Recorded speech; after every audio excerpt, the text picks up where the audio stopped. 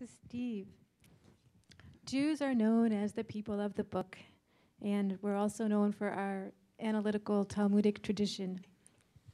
As the longtime president of GW, I wonder how you see Jewish thinking, how it's impacted academia and higher education and even teaching methods. And of course, Jews are also known for their value of education. Has this become part of American culture? I had a roommate. I had a roommate in law school who was a Methodist from Maine, and I once brought him back to meet my parents in Brooklyn, and we stopped off at Mrs. Stahl's, and he looked at the sign, and he came in, and he said to the guy, "I'd like a potato niche," and and the man behind the counter laughed so hard. I was so embarrassed. We fled without getting anything to eat.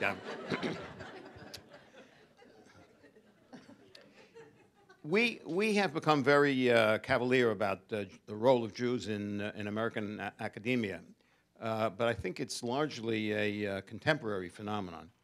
I can assure you there weren't any Jews in 1636 when Henry Dunster founded Harvard.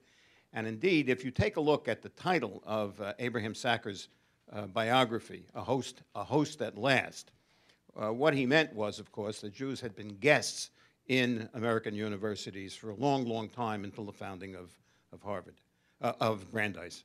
I remember as a young dean once having a conversation with somebody who said to me I should abandon all ambition to become a university president. It simply wasn't going to happen in this country.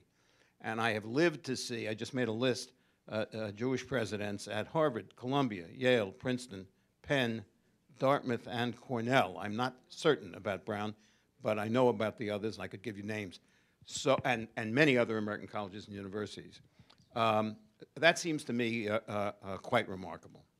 But more significantly than university administrators, who are, after all, bureaucrats and functionaries, not the real heart of universities, the professoriate has been significantly Jewish for a long time. And a lot of those people, of course, were graduates, somebody said, of City College. One thinks of Felix Frankfurter as a prime example of a City College graduate who goes on to become a professor at Harvard Law School and later a Supreme Court justice. Jews have brought scholarship and values and tradition, but it's very interesting because just as they have impacted on the universities have secularized them.